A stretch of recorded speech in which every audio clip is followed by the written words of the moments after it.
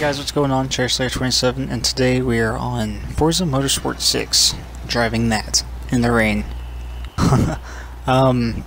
This is a drift, well, somewhat of a drift build. It's obviously already been built, and yeah, that's a big bitch.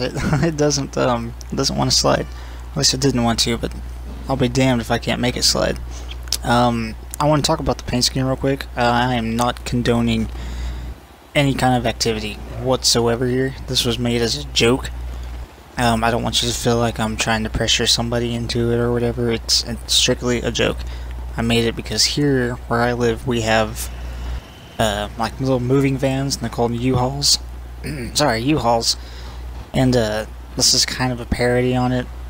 And I've been promising this video for almost a week, and I just haven't gotten around to doing it. Mainly because I had an idea that I wanted to do at the end of the video, which didn't hit me until last night. And I was like, yeah, I should probably put that on there before I upload it. So anyway, I hope you guys enjoy this video. It's raining here at Silverstone, and you know, why not get this thing sideways just a little bit, if you know what I'm saying? And first of all, we're going to do a couple of practice runs just around a couple of corners, kind of get a feel for the van, and after that I'll go do a race and show you guys the replay. Alright, so let's go to the racetrack. I got lost. I don't know how I did that, but I did try to go again, try to find it. Obviously I'm kidding. Don't listen to that too seriously. So yeah, I just kind of want to see how the car handles first before I actually go out and try to get some decent lines going. Mind you, this is a big bitch.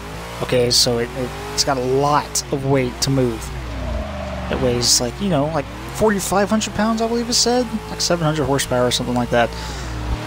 That might sound like a lot of horsepower, but the power to weight ratio is abysmal.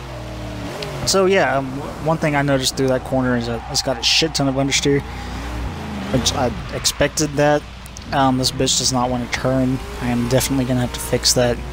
And I also was really twitchy on the exit. Yeah, so I'm going to do what I can to fix that, but I want to give it another run around, kind of see how it handled again. It just doesn't want to turn, man. Either it gets really twitchy or it's really understeer on entry or exit. It just doesn't matter. It just, yeah, it depends on how the car feels and how much it likes you at that given moment in time. In my previous experience, it doesn't like me at all. I have built one of these before. However, I didn't build it for drifting. It was built for track racing, and it's kind of like the thing I go to when I go online, B class, just to piss people off. Because I'm not good at this game. I'm decent enough to be competitive. Let's throw it in here again. See, like it's got potential. It stays. Well, at least once you get the mass leveled out, it stays fairly level. And it's a lot of work. It's a lot of work, and it does not want to step out. So I think what I might do is park up here underneath this bridge, or whatever the hell you want to call that, and take some front camber out, add some more in the rear. Definitely take some fucking caster out. I know that's kind of blasphemic for me to say that. It's supposed to be maxed out, whatever. To each his own. I gotta take mine out. It's adding way too much understeer to the car. And I threw on some more toe out in the front also to give it some more front end response. This should, if I did it correctly, if I did what I think I did to it, should make it a little bit more responsive in the center of the corner. Yeah, so we're gonna do what we can until immediately that's an ass ton better. If you guys did not know, that is a measurement of awesomeness. It's on a scale of 1 to 5. I'll get into that in some other video. I'm not going to do it right now because I haven't thought of the entire scale yet. So, yeah, you guys put comments and come up with the scale for me because I'm a loser. Yeah, it's a hell of a lot better. I'm actually kind of blown away now as of this moment because it just handled that so well. You guys can't see, but my brother is over here probably giving me shit and laughing at me. What was I talking about? Oh yeah, it's a hell of a lot better. It's a lot more stable through the corner, and I'm also noticing that the weight transfer game is real. Like, I'm an emergency brake core. I love it. You know, show it some love. Love it whenever I get the chance to. This thing doesn't need it. It did right there. It did need it right there. It didn't want to. I didn't want to step out. Which, you know, whatever. That's what it's there for. But the way that the weight transfers, you don't need it. It moves so much that it gets, like, the suspension gets distorted enough that it's able to slide, like, right there. Oh, nope, never mind. Nope. We're just gonna go over to the grass. It's fine. It's normal. You know, why not? Yeah. Remember that thing I said about it being better? I might have spoken a little bit too soon. But I think it's good enough for what we're trying to accomplish here. I think I'm gonna do another, I don't know, 1 or 2 runs around here, and I'll just try to get more feel for it.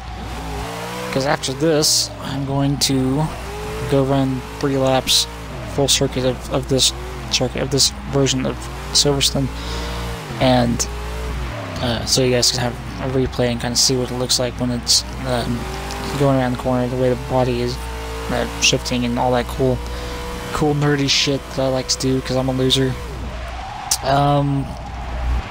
Yes, I should probably also tell you guys, I had an idea a couple nights ago, the night that I was actually going to put this up onto YouTube. I wanted to see how well this thing would go around Nürburgring. Yeah, that was interesting. I'll put that at the end of the clip too. That's part of the reason why this video is so long. Yeah, it was like a 8-minute lap. Anyway, you'll see it. It's alright. I apologize for my shitty driving in advance. Yeah, so I think I'm gonna do one more run here. Just mainly because I want to fuck around some more. Alright, so I was gonna do a couple more passes on that section that we were just at, but I decided against it. I felt, you know, fairly comfortable with the van, so I figured I'd just go right into this and get this up for you guys. You guys might be wondering why I put the clip of the replay in it, and I actually have an answer for you, and I'm not going to half-ass. I like to watch replays. I use them as a learning opportunity, kind of. You know, in real life, whenever you're actually inside of a car going around a racetrack, or just driving around the street, you know, going to Walmart or whatever, you can feel everything that's happening, you know. You feel it in the seat, you feel it, you know, in your chest and all that shit. And whenever you're playing a video game, especially with the controller like I am, you don't feel anything. You just kind of have the visual cues that's going on. And whenever you drive first person like I do, there's not really much there, you know. We don't have the exterior view to see what's going on with the suspension or anything like that. So I like to watch the replays because it gives me an opportunity to, you know, see what is actually going on with the car. See, like, I didn't realize it was swaying that much. I knew it was swaying a lot, but I didn't know it was swaying that much. And there are many times that I've gone through and watched replay, and I was like, man, why the hell is my car driving like shit, or, you know, whatever the hell it was that I was driving. And I watch the replay and be like, oh, that's why, you know, that's, I don't know, you just use it as a learning opportunity, and that's why I like to watch replays. Also, I put this in here because I wanted to give you guys a chance to see what it looks like sliding. I love watching cars drift. It's my favorite thing in the world. I've watched, I don't know, let's see, what was it, 2 days ago? I watched like 4.5 hours worth of drifting documentaries, and some of them were in languages that I can't understand, but it's just watching the cars do their thing. That was really clean. Wow, that was a good entry. Oh yeah, you know, it's just watching these cars. I think it's, you know, it's an art form, and I feel like it's, you know, it's something that either you like it or you don't. For those of you that don't like it, you need to go to the doctor and get checked out, because something's not right upstairs. I'm just saying. Obviously, I'm kidding. You know, like what you like, whatever. Yeah. So I do a little bit of both. I grip race and I drift. Most of the time I'm drifting, especially on Horizon 2. However, on Forza 6, I find myself grip driving a little bit more. I don't know why. I just do. You guys will see a little bit of that here before too long. And like I said previously, I'm going to apologize for the really crappy driving. But yeah, so no, I'm a little bit of both. I do a little bit of both, I should say. So I'm not strictly a drifter. I'm not strictly a racer. I do whatever the hell I want to. One thing I don't do, however, is drag racing. I haven't quite figured out how to tune the transmission yet for a drag car properly. So I'm slowly learning. But I don't do it enough really to retain everything else that I've learned. And that was such a clean section, man. Damn. I'm thoroughly impressed with this car, man. It's a van, Jake. It's a van. Yeah, thoroughly impressed, man. It does pretty well. And I meant to flip it for you guys, but I completely forgot.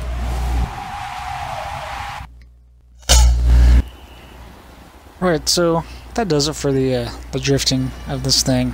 All in all, I was fairly impressed with it. Like I said, it's not worth going online and trying to be competitive with, because you're just not going to.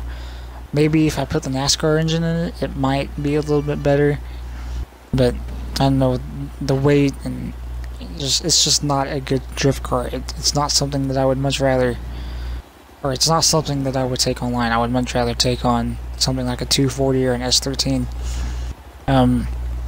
To begin with, I had very low expectations. That, it's ugly. This thing can't be a drift car, but that's what makes Forza fun. You can do anything you want to with it, or with these cars, and just go out and do whatever the hell you want to with it. And whenever I built this car, I was like, oh, whatever. It's gonna be really, really crappy or whatever. But that's Forza. That's just kind of how Forza works. And I find myself that the cars that I think aren't going to do well actually end up surprising me in one way or another. And the cars that I think should do well are either too much to control or whatever.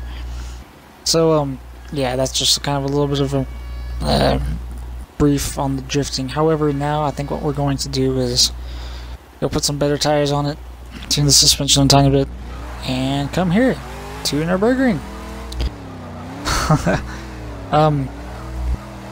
Yeah, as you guys can see, I have no racing line, so if I go a little bit too deep into a corner, it's because I haven't quite gotten used to the car yet. Like that, I completely missed the apex, and for some reason I went to second gear.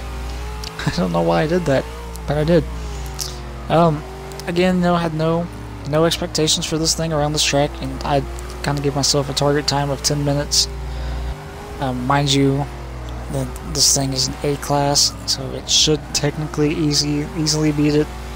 But I know this thing drives so horribly that I don't imagine that it'll be very, very quick around this racetrack. Yeah, so we're getting up here to Flugplatz. That's what this little area of this track is called. It means flying place. Yeah, flying place. I'm looking at this diagram. I have a kind of like a carve out of the track sitting right above my TV, and it marks out all of those really specific corners. And it does not like this section whatsoever. It likes to get on two wheels here. It was a lot more stable. I redid this like, I don't know, 4 or 5 times just because I couldn't get a clean run. And you have to go so slow through this section when compared to a lot of other A-class cars, or hell, B, C-class, it's just, yeah, this thing is awful. This is not a good race car, which, well, at least with this current setup, it's not a good race car. Like I said, my B-class one that I have, it's not going to be setting any lap records, but I finished top 3 pretty consistently in it. Nailed that apex, coming just now, exiting the foxhole, sorry. This is a really treacherous part of the track. A lot of people underestimate it. It's, I don't know, the way that the ground moves, or not the ground's not moving, but the way that the track shifts has a lot of off-camber corner entries, a lot of bumps, and it's really easy to upset the car. Same with this right here. You guys can see there's a little dip right there. And if you guys don't get your braking point right, it's very difficult to get your car slowed down in time. Right now we're getting up to Bugvuck. I don't know what that translates to. I can't see the words on my That's mine. It says mine, like a coal mine. I like to call this the sister section because there's a lot of corners that kind of mirror each other in this little, I don't know, 2-minute section. It handled itself pretty well through here. I was really impressed. Again, you know, like I said, it's not setting any lap times, but you know, it's doing, I think, the best that this thing can do on this current setup. Now, what I did throw on some better tires, messed around with my suspension a little bit, so you know it wasn't sliding all over the place, and I believe I might have lengthened my gears a tiny bit, just to kind of, so it didn't top out at, you know, 160 or whatever, which I highly doubt is going to get going that fast anyway. Hell, it might. Shit, as I missed a gear. Wow. What the hell, man? And, you know, throw it into that corner. There's a little dip right there. You gotta be really careful in this thing. It likes to go onto 2 wheels. And this corner also is really tough to get into. Technically, it's a double apex. It's got 2 different center points to it. But the way I take it, I try to just take it as a simple 1 apex corner. Also, this is probably the fastest part of the racetrack, and I kind of bitched out, as you guys can see. Yeah, I didn't trust this car coming up through here. However, what I'm really interested in is to see how well it does around the carousel. A lot of cars, whoa, way too sideways. Okay, thank you. A lot of cars get really upset with the carousel. It's a really rough, old section of the racetrack. The part that you drive on, the little dip, is concrete from the 1930s, so it's really rough and murders tires, at least in real life. I don't know how that translates to Forza. Held the inside line really well there. You know, if you get this thing slowed down enough, it does alright. And oh yes, the carousel. Let's kind of see what happens. Alright. It's doing alright, and then I kind of completely balls it up because I was looking at the timestamp at the top, trying to see how fast I was going. And I kind of exited a little bit too early. But you know, I did alright. You guys might have seen a little flash on the screen. It's because I had to try to splice up 2 different videos so you guys can get the entire lap. So anyway, I hope it turned out alright.